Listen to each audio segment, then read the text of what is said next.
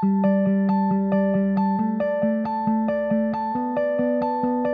thank you very much. It's really nice to be here. I want to thank DJ and Kariana Wilson and State of Reform for sponsoring this great conference here. As DJ said, it's been a while since I've done this, so I expect I'm going to be a little bit rusty, but I promise you, in vintage Kitzhaber fashion, that I will lead you into the policy weeds sometime during this 30-minute period. So as you know, we're approaching the end of the first 5-year waiver for our new CCO care model. And I think we're at a very pivotal point in terms of where we want that model to go, both because of the fiscal challenges that we're looking at in the upcoming legislative session, but also because of the growing recognition that if this model doesn't continue to evolve, we're going to fall short in our effort to meet the triple aim. So today, in discussing the path forward, I'd like to put the challenges facing our CCOs into the larger context of Oregon's 30-year story of healthcare transformation. And I want to pose a question. What is the next chapter in that story going to look like? Now, to do that, to answer that question, we have to start with some basics.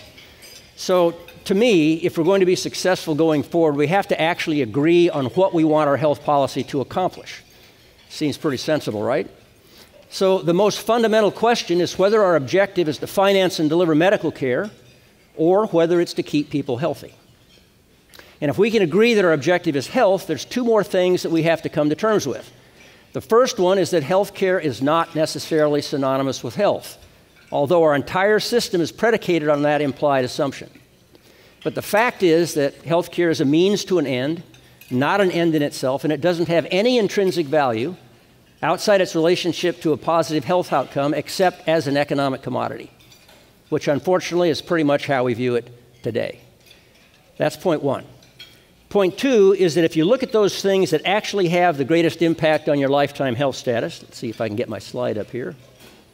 So you probably saw this with Alan Yorty's presentation this morning, but the fact is healthcare contributes about 10% to our lifetime health status. It's socioeconomic issues, it's environmental issues, it's lifestyle and behavioral issues, it's environmental issues that by far contribute the greatest to our lifetime health status. And that brings us back to the current decision point about where to go with our coordinated care models.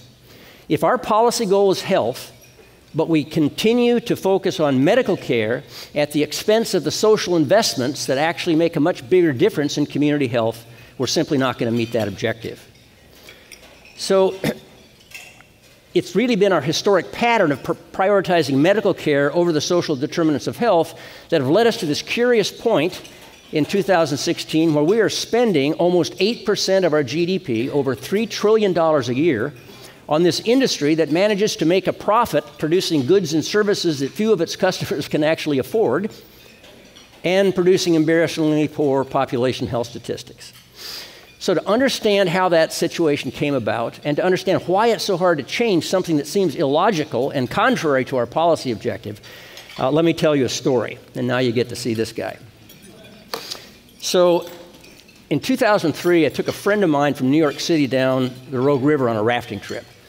And it was August, and the salmon were spawning. And one day we drift by this huge male Chinook, maybe 30, 35 pounds, just a magnificent creature. And he's still pointing upstream, but he's struggling against the current and against his fading strength. And he was all beat up.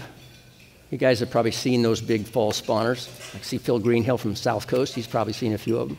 You know, he had scars on his sides. His fins were all tattered, patches of fungus all over his body, and his big jaws opening and closing, just trying to get a little more oxygen. And he was way downstream from the spawning beds where he'd been born maybe 5 years earlier. He wasn't going to make it. He was going to die in the attempt. But in death, he was going to give himself to the river and provide those nutrients that are essential to the survival of the next generation. Now, I've always felt that the life cycle of the salmon is this lovely metaphor, not only for the relationship between life and death, but also for the responsibility that each generation owes to the next. But my friend from New York City just stared at this salmon, and then finally she turns to me and she says, "My God, what's wrong with that fish?" And without even thinking, I said, "Well, you know, there's nothing wrong with him. He's just dying." So you don't hear that too often in our medical system, do you? When's the last time you heard a doctor say, well, you know, there's nothing wrong with you, you're just dying? All right? The reason is because in our society, we don't view death as a natural part of the life process. We view it as something abnormal, something foreign. During my entire training, it was pounded into me to view death as a failure, as an adverse outcome. And as a consequence, through our medical system, we've developed this unlimited array of diagnostic and therapeutic interventions with which we treat disease and disability and try to stave off the inevitable consequences of aging. And that, in turn, has produced this huge and increasingly profitable industry that's dedicated not just to developing new technologies, but to financing and delivering them for the benefit of individuals. And if you view medical technology from an individual standpoint, it is miraculous, no question about it. If you view them from a societal standpoint, there's a darker side, because this understandable focus on individuals wouldn't create a problem if everyone could afford the cost of his or her own health care. But that's not the case in 2016. Today, we increasingly rely on public resources to finance the cost of care for individuals. So we've created this system that focuses unlimited care and benefit one person at a time, while relying on shared public resources to finance the cost of that care. So I would argue that what is really in contention in the healthcare debate is the allocation of public resources and who benefits from that allocation. People who can afford the cost of their own care aren't the problem. Furthermore, what people do with their own after-tax dollars is their own business. But what we do with public dollars is everybody's business.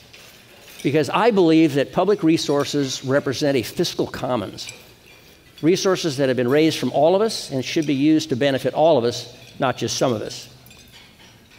Furthermore, public resources are limited, they're finite. And if they weren't limited, legislators wouldn't have to make any difficult budget choices. If they were not limited, we wouldn't be trying to raise $6 billion with Measure 97 this fall. And we wouldn't have a national debt that's approaching $20 trillion. So public resources are finite. And in a zero-sum budget, that's a budget where resources are limited, a decision to spend those dollars on one set of services at the same time precludes the opportunity to spend them on another set of services. That means that if our policy objective is health, then there are two sets of choices that legislators have to make to maximize the health benefit across the population. And this is important because I'm going to come back to it. One set of decisions involves how to spend money within the healthcare budget.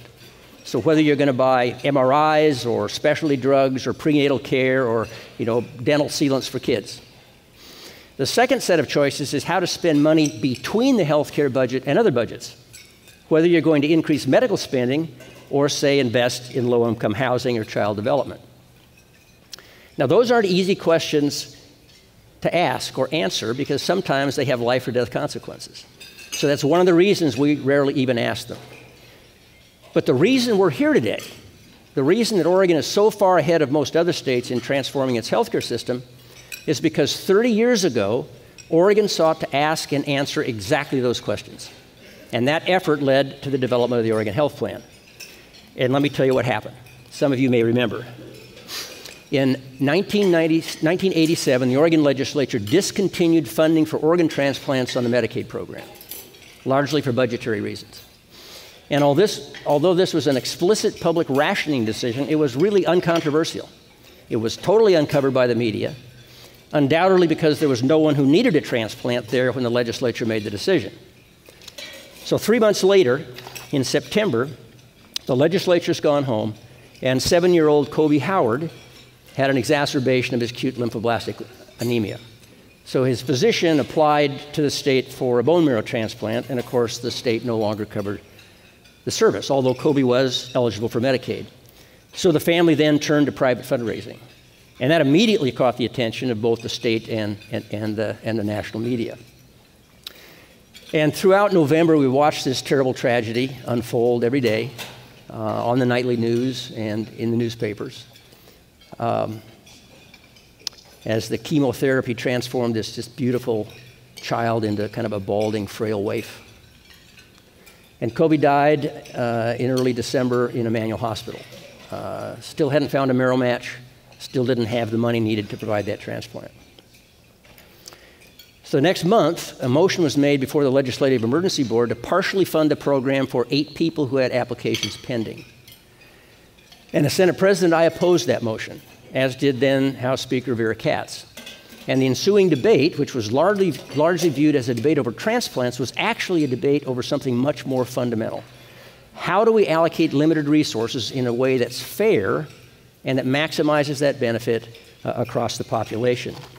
So the question wasn't whether we had the money to buy another transplant or whether they had merit. Clearly they did, and we had the money. It was like, I don't know, $200,000. The question was simply this: if the state was going to spend more money in its healthcare budget, where should that next dollar go? What was the policy that would lead us to buy 8 transplants as opposed to 8 or 18 or 80? What was the policy that would lead us to pay for transplants as opposed to expanding access to prenatal care? Is one more important than the other? What was the policy that would lead us to spend more money on health care before spending money on other things like low-income housing? And where was the equity in taking one group of low-income Oregonians who were eligible for Medicaid and giving them additional services before we expanded Medicaid eligibility to hundreds of thousands of equally needy Oregonians, many of them children, who were excluded from the system altogether? And what became apparent is that there was no policy. We were reacting to this highly emotional situation, and we had no way of knowing how best to allocate these resources in a way that would maximize the benefit.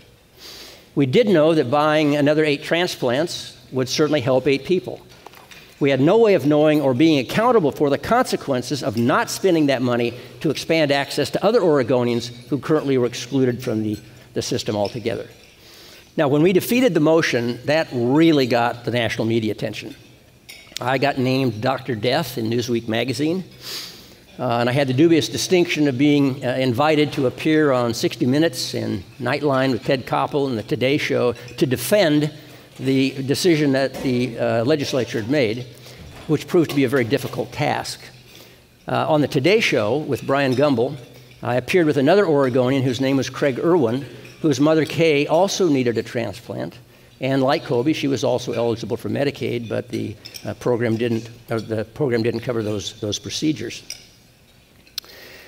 So the show started out with this dramatic video of Kobe Howard and the great tragedy of his death, which indeed it was. I'm actually going to post the link to that Today Show on my website sometime later this week. You will see that it was the longest 6 minutes of my entire life. Gumbel gave Craig the first opportunity to essentially argue on behalf of his mother. And, he made this beautiful, heartfelt, emotional, powerful appeal. And I would have done exactly the same thing if I'd been in his place. But I wasn't.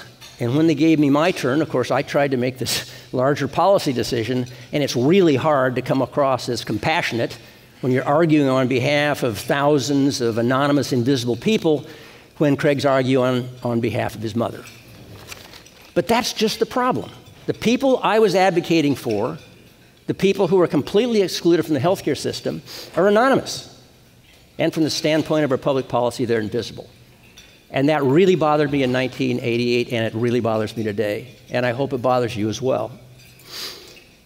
So Oregon sought to address that inequity by being the first state in the nation that honestly confronted the reality of fiscal limits and challenged this fragmented federal policy that allocated the fiscal commons in a way that gave some people everything and other people nothing. And so what we tried to do was ensure that all those who couldn't afford the cost of their health care at least got access to those health services that provided the most health benefit. And we did that by rejecting the complex system of categorical eligibility and created a coverage floor by expanding Medicaid to everybody with an income below the federal poverty level, and preventing the legislature from changing income eligibility so they could drop anonymous, vulnerable, invisible people from coverage in order to reduce the cost of the Medicaid program. So really what the health plan did is it shifted the allocation debate from who is covered to what is covered. And as you know, the way we determined what is covered is we created this Health Services Commission that prioritized health services from the most important to the least important based on the relative health benefit to the entire population. And if, in the case of a revenue shortfall, everyone stayed covered. And we would then reduce the benefits, starting with those services that had the least health benefit. And if I might just add here, our friend and colleague, the late Dr. Alan Bates, was on that very first commission. And his work and the work of people like Rick Wolpat and others helped lead us to where we are today. So let's just hear it for Alan Bates. Huh?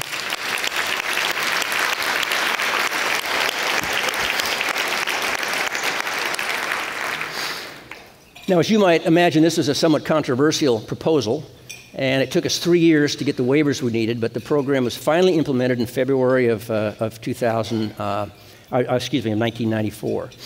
Since then, millions of Oregonians have benefited from that program, both because of the expanded coverage and the increase in provider reimbursement rates, but also because of the way the prioritized benefit was put together. But here's the thing. The Oregon Health Plan took for granted the delivery system and the incentives in it. It never really took on the issue of cost or cost inflation, and it never connected the dollars we spent on health care with outcomes or quality. So all that changed in 2011 with the coordinated care organizations. Now, the Oregon Health Plan came out of a substantive and difficult policy debate that led to expanded coverage and better reimbursement. The CCOs came out of the scarcity of the Great Recession. Now, you know, one of the reasons it's so hard to transform the healthcare system is because we keep paying for it. As long as you keep paying for the current system, people have no incentive to change it. Well, in 2011, the incentive arrived in the form of a $1.2 billion hole in the Medicaid budget. Now, that shortfall was due to increased caseload because of high unemployment and a seriously depleted state general fund. And if we were to continue to cover everyone who was eligible for Medicaid with no replacement revenue, that would amount to a 39% cut in provider reimbursement. And that actually got people's attention. So through a combination of benefit changes and administrative efficiencies and front-end loading the resources we had into the first year of Oregon's 2-year budget cycle, we brought that 39% cut down to 11. But that still left a $250 million hole in the second year of the biennium, $600 million hole if you count the federal match. And our plan was to fill that hole from savings that we would find from transforming the Medicaid care model to get more value for each dollar we spent. Although when I submitted my 2011-13 budget, I had no idea how we were going to actually do this. Have you ever heard the term betting on the come? Well, I've got the Webster's Dictionary definition here. Betting on the come means you don't have what you need now at the moment, but you are betting or hoping that you will have what you need when the time comes. That's pretty much what we were doing in 2011. Now, as it turns out, it's actually not that hard to figure out how to reduce the cost of medical care and improve quality and outcomes. But nobody has any incentive to do it as long as you keep paying for the current system, right? There's no motivation. Well, under the circumstances, the Medicaid fiscal crisis is what created the motivation. Providers were motivated to engage because they didn't want a 39% rate cut. And the legislature that had its own sort of huge budget deficit was delighted when we told them, you know something, we can find $250 million in savings the second year of the biennium, although we are not quite sure how we're going to do it. So in March 2012, legislation was passed that set up the criteria for creating these coordinated care organizations, and the first ones came up, I think, in August of that year. By then, it was very clear that even though we thought that the coordinated care organizations could find that savings through changing the care model, it was clear that that system change wasn't going to be fast enough to get that money into the current budget cycle. So on May 1st, Bruce Goldberg, a great American, and Tina Edelund, another one, and I went back to Washington, D.C. and managed to convince the Obama administration not just to give us the waivers to implement the CCO model, but also to give us a $1.9 billion 5-year investment in the CCOs in exchange for a commitment to reduce the Medicaid trend rate from 5.4 to 3.4% by the second year of the waiver, with no reduction in benefit, no reduction in eligibility, and while meeting rigorous outcome and quality metrics. The waiver also gave us flexibility, the CCO's flexibility in their budgets to spend money on things that aren't considered traditional medical services but still have an impact on health. And of course, my favorite is buying the window air conditioner for the woman who has congestive heart failure so that her condition doesn't worsen in the summer and requires a hospitalization. So now we're approaching the end of that first 5-year waiver period. And I think it's very important as we seek another waiver and another investment to remember and understand why that investment was necessary as well as the conditions and expectations that came with it. So any major system transformation, whether it's healthcare, education, economic development, or energy, requires a transition period, right, during which the old system has to operate even while the new system is being put into place. And Don Berwick calls that the challenge of moving from the current state to the future state. And on this chart, on the horizontal axis is time, and on the vertical axis is the economic burden on all the stakeholders who are engaged, right? And if you could move from the current state to the future state and the economic burden on everybody went down, it would actually be easy, right? Everyone would win. The problem is that it looks more like this next slide. Because you're operating two systems simultaneously, there is always an increase in the economic burden in the short term, shown as a hump on this slide. And if you can't figure out a way to fund that hump, if you can't figure out a way to fund that transition, then the individual stakeholders are going to dig in and oppose anything that will adversely impact their short-term economic interests. So when we created the CCO model, we knew that we had to fund the hump. We knew that we had to make an investment to allow this gradual transition from the old system to the new system. But we were in the middle of the Great Recession, and we didn't have a lot of spare change hanging around. So our plan was to fund the hump through transforming the system. And when it became apparent that we couldn't do it fast enough, we managed to get the federal government to do it for us by giving us a $1.9 billion investment on a gradually declining 5-year payment schedule. But let's be clear, we did not get that investment to simply prop up the old care model during the revenue shortfall of the Great Recession. We got it so that we could create a 5-year glide path so that the federal investment gradually went down as the cost savings from the CCOs began to accrue. And that is exactly what we did. And I just have to thank the tremendous leadership of the people who are running those organizations. They all are operating within the growth cap, and they're meeting all, if not most, of the quality and outcome metrics required by the waiver, right? But that waiver, that investment, and that glide path end next year when the waiver expires. So where do we go from here? Where do we go from here? Actually, I have an answer. The answer is another transformational step, but one that is going to be a lot more difficult than the one we made in 1989 when we created the health plan, and more difficult than the one we made in 2011 when we created the coordinated care organizations, because the next transition is going to require a cultural change in our healthcare system and a change in the way we have traditionally allocated public resources for healthcare. You know, during my training, I was not only taught that death was an adverse outcome, I was also taught that the most direct path to health ran inevitably through the medical system. So for years, when I thought about health, I thought about doctors and hospitals and antibiotics and insulin and heart valves. I didn't think about schools or nutrition or housing or whether you had a good job or whether you have a stable, attached family. But as we have seen, those are the things that make the greatest impact on community health. So to illustrate that, let's compare the US to the OECD nations on a few key metrics, all right?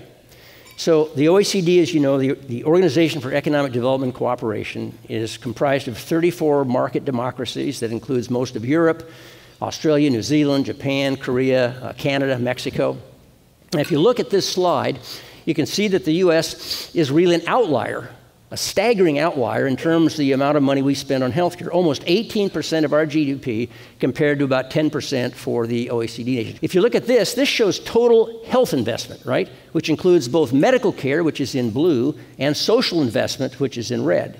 And you can see that the US here spends far more on medical care than anybody else and a lot less on the social investments, which is just the opposite of the OECD nations, which spend far more on social investments and less on medical care. Okay, the next slide. So then when you look at the ratio of social spending or healthcare spending to social spending, you can see that we're, again, an outlier, just way on the end. So we're on the one end, we're off the charts in terms of the total amount we spend. On the other end of the chart, we're off the chart in terms of that important ratio. But the fact is that the OECD nations have far better population health statistics than the United States does. So let's remember, our policy objective here is health, not just financing medical care. So that is testimony to the fact that investments in the social determinants of the health are going to move us much farther towards a healthy population and a healthy community than simply spending money on medical care. So once again, we're faced with exactly the same question we grappled with in 1988. How best to spend limited public dollars in a way that maximizes the health benefit across the population? Exact same question, 30 years later. And we're also facing another $1 billion shortfall in the Medicaid budget, just as we were in 2011. Another opportunity, I say, to bet on the come. So let's recap what we've been doing over the last 30 years. With the development of the Oregon Health Plan, we changed the way we allocated money within the healthcare budget. The CCOs went a step further by capping the rate of growth of those resources and tying them to outcomes and quality. The next step is to address the relationship between community health and spending money outside the healthcare budget. And there's a lot of public money in the system right now, a lot of public money. Last year, the CCOs had over $900 million in cash in investments. Last year, net income for hospitals increased $360 million, and uncompensated care went down about $340 million, largely because of the expansion of Medicaid under the ACA. Again, public money, money from the fiscal commons. So it seems to me the central question over the next 5-year waiver period is to figure out how to start redeploying resources from the medical budget into social investments, with that deployment gradually increasing over the next 5 years so that by 2022, by the end of the next waiver period, the expending money on the social determinants of health becomes an integral and intentional part of the business models of both CCOs and hospitals rather than an afterthought. That's the big idea. That's the opportunity I think we have. I'm not suggesting that CCOs or hospitals become social service agencies or housing authorities, or school districts. What I am suggesting is that we have come to another pivotal point in how we choose to allocate our limited public dollars. Knowing as we do that most of what we end up seeing in our hospitals and in our clinics and in our medical practices is the aftermath, the symptoms of problems that occurred first in our homes, in our families, in our neighborhoods, and in our communities. Knowing that and still perpetuating this stark imbalance between medical spending and social investment is difficult to defend, and I think is increasingly immoral. These are public dollars that should be spent in a way that actually gets a population health benefit. So what do we have to do to change that balance? Well, let me leave you with 3 thoughts. The first one has to do with redefining hospital community benefit, which I know you've talked about today, and we'll talk about some more. The second one is changing how CCOs are paid. And then the third one is how do we seek an additional 5-year federal investment to create a glide path during which that transition can actually take place? How do we fund that hump over the next 5 years? So can I get the next slide? This is a slide I stole from Alan Yorty's presentation. But as you know, in exchange for the not-for-profit status, hospitals are required to provide a community benefit. Last year, they spent almost $1.9 billion on community benefit. But let's look how it was spent.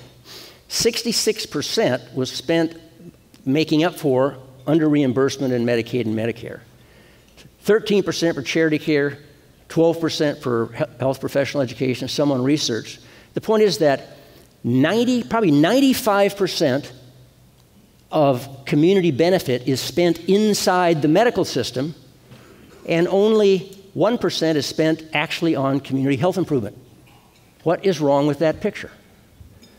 Now, we're going to have a lively debate, I think, in the next session about hospital community benefit. It does not have to be a contentious debate. It doesn't have to be.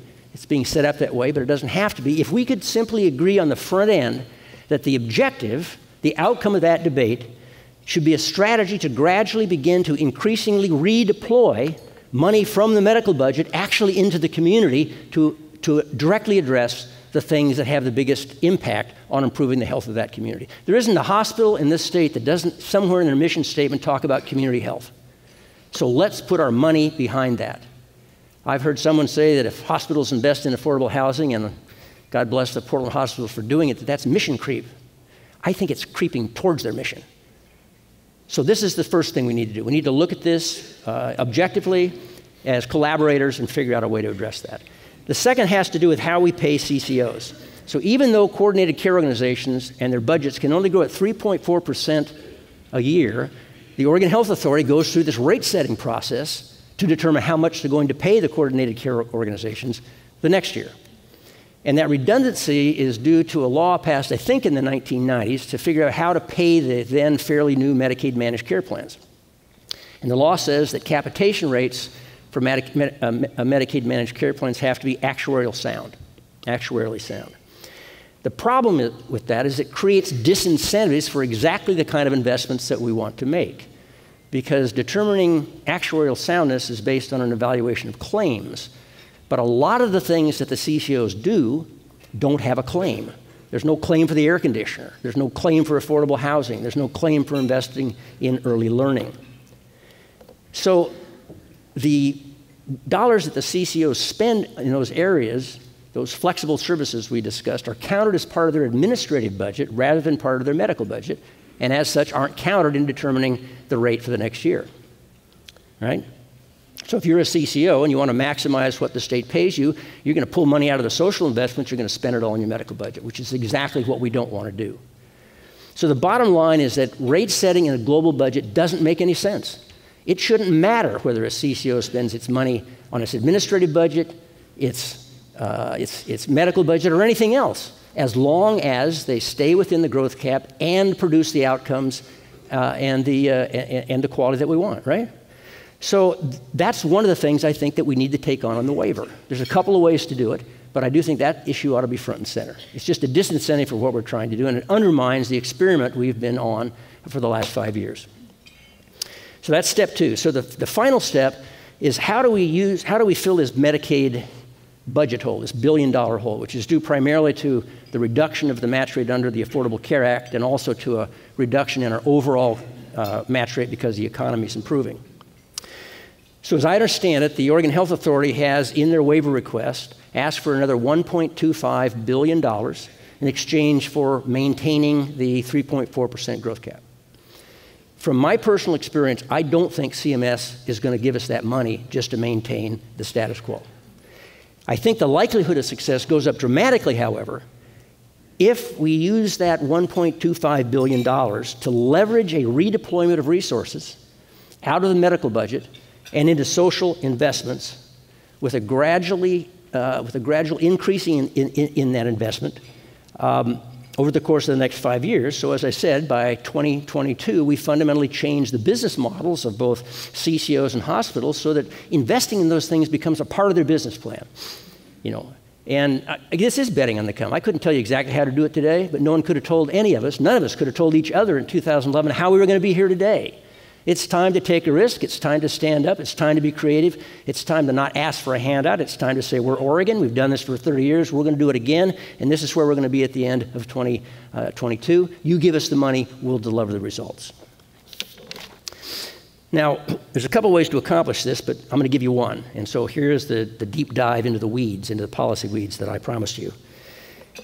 What if, as a part of the waiver, we asked to redefine we asked to redefine the medical loss ratio, the MLR. The medical loss ratio is defined as the percent of the premium dollars that's spent on health care or on medical claims, right? And because we want to spend more on health care and less on administration, we keep trying to drive the medical ratio up so that we reduce administrative overhead and spend more on medical claims. But the problem is that simply reinforces the current model of increasing spending inside the medical budget. Suppose, however, we were to replace the medical loss ratio with a health loss ratio, with the HLR, which just like the slide with the OECD nations, counts both medical spending and social investment, right? So if the medical loss ratio is 85-15, 85 spent on medical care and 15% spent on administration, then the health loss ratio would be 85-0. 85 spent on medical care, but 0 on social investment. And what if, as a part of that waiver, we were to basically gradually increase the health loss ratio? So this is where we are today. We spend 85% of the budget on medical care and none on social investments. 2018, we spend 5% on social investments, on a little less on medical care. And that gradually goes up, and you can play around with these numbers any way you want. But at the end of 22, we are significantly reallocating resources from the medical budget into those investments in the community that have a significant impact on the health of the population. So my point is that as a part of the waiver, we should ask for 1.25 or 1.9, whatever we think it's going to take, but we deliver a glide path that actually gets at the core flaw in the U.S. healthcare system, the failure to invest in those things that actually produce health. Now, one more final thought, or point I want to make. We need to make sure that these social investments, if we pull this off, whether they're from the hospital community benefit or whether they're from the health loss ratio, actually go into things that have a demonstrable, evidence-based underpinning for really moving the dial on community health. And there's good evidence, but we need to make sure that we have some sideboards on those. And we need to make sure that those resources are coordinated and leveraged with investments that are already being made by NGOs and other community partners so that we develop a powerful, coordinated collective social impact. So let me close here by asking you the same question I asked when we started. What's the next chapter in Oregon's 30-year story of healthcare transformation going to say? Because you're going to write that chapter. You're going to write that chapter through the actions you take, the attitudes you take, the partnerships you take, the collaborations you enter into over the next year. Are you going to write a story of greed or a story of inspiration?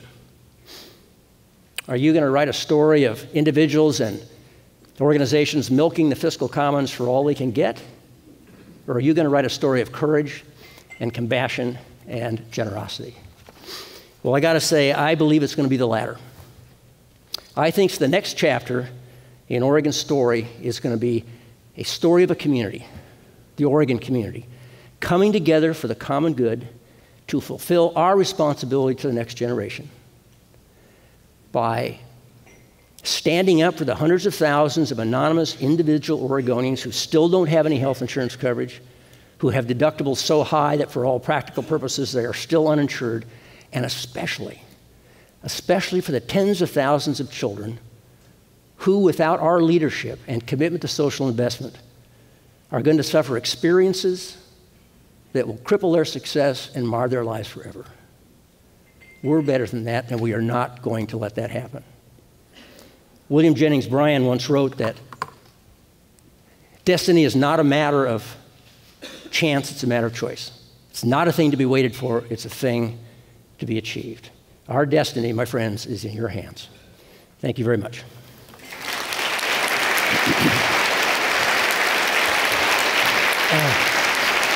Thank you. Thank you very much. Thank you. Thank you. Appreciate it. Thank you. Thank you. Thank you.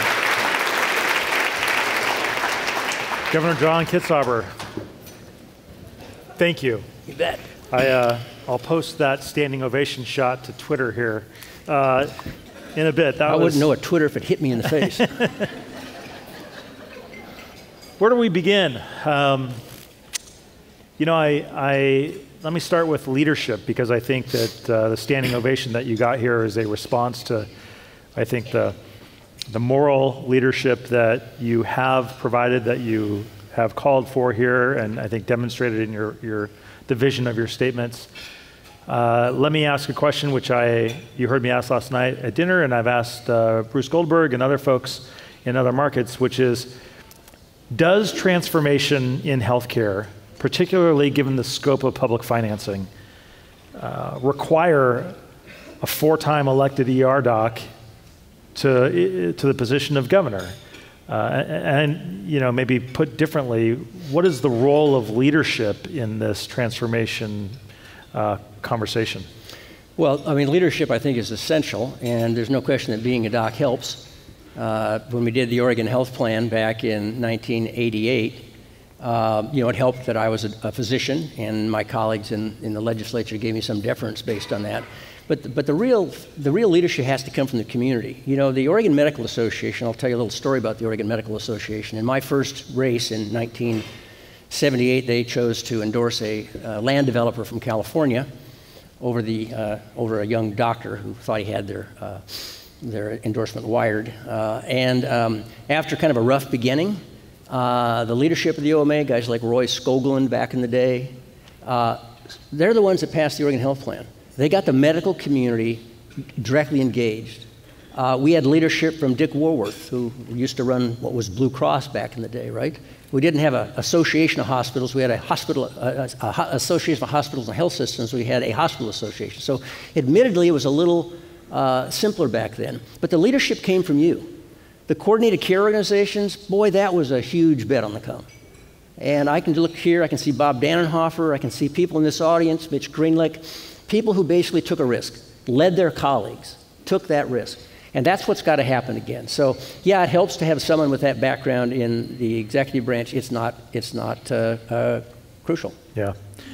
You mentioned that the current financing model is, as I think you said, increasingly hard to defend and increasingly immoral.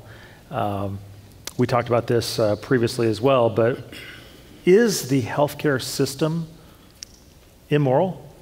Well, I don't think the healthcare system is. I think that what to me borders on the immoral is that we know we're spending money in ways that doesn't produce the outcome we claim we want. And failure to act on that troubles me a lot. You know, the healthcare system reflects the incentives that are in it. I mean, you know, by the way, I got that from Donald Trump.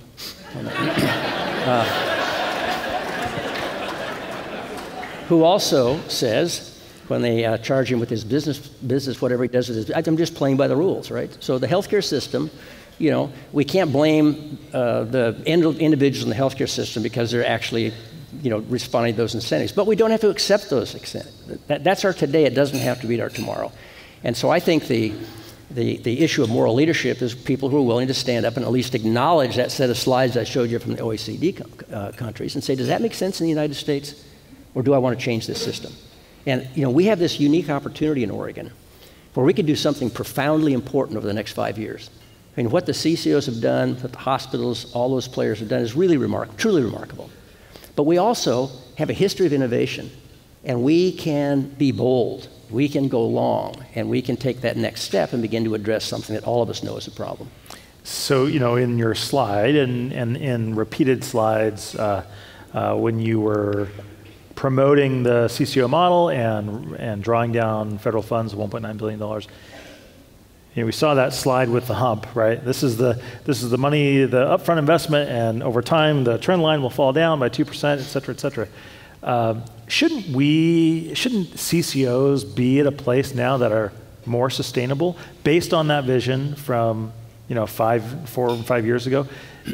Have CCOs gone, in spite of the fact that the work that they've done is truly remarkable, have they gone far enough to implement that vision?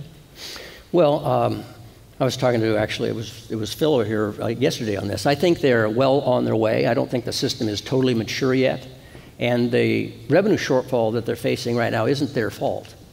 It's built into the ACA, right? I mean, we're going from a 100% match rate down to a 90% match rate, and the economy's a little bit better, so that match rate's going down.